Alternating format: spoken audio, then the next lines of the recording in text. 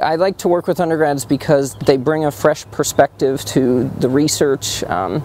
It's a great experience for them. The undergrad that I'm working with right now, Shay, had not done any planetary science research before, and I think she has really enjoyed the exposure to this new field of science. And the undergrads at Georgia Tech are really pretty spectacular in terms of their ability and their motivation, and that's what I've found so far.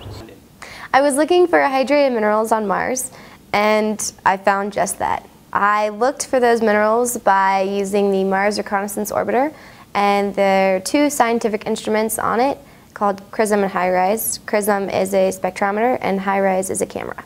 We looked in one certain region called the Sisyphus Montes, where it's really unique because it has really interesting volcanoes. The volcanoes are interesting because we found some hydrated minerals on them before, so I hypothesized that the minerals were actually coming from the volcanoes. I found that the minerals are actually everywhere.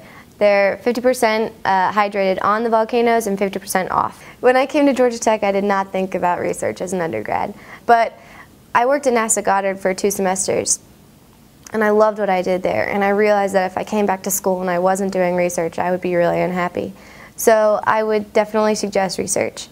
I would say almost treat it like an application for grad school. Find someone that you're interested in, contact them before you even get admitted to the school, and say that you want to do something. I'm so interested in it because it's so hands-on. This work I do it's real and it's there, and I can see it and touch it, and it's exciting. I want other people to find what I found, be excited like I am. It's changed my collegiate career.